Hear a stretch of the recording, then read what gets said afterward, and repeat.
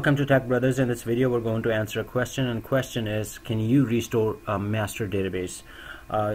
Straightforward answer is yes, but the restore of master database is not conventional. Just like we can restore any other user database, this is not like that. You have to do some special you have to follow a special process in order to restore master database. First of all, one of the processes, the first thing that you need to do is run the SQL Server services in single user mode, and that's the only way that you can restore master database if you have a backup.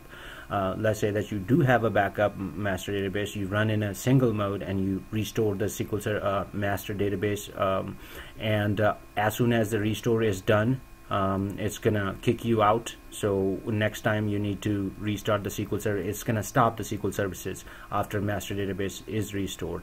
So what you need to do is that go in the services and run SQL Server in not single mode. Take that parameter out and run the single in multi-user mode, and that way you can restore a master database. In this actually question, believe me, the whoever will ask you this question is looking for this answer, that whether you will say that, oh yes, you can restore. Well, in a way, logically, it's true that you can restore master database, but it's not a conventional restore like we restore other databases if we have backup of other user databases.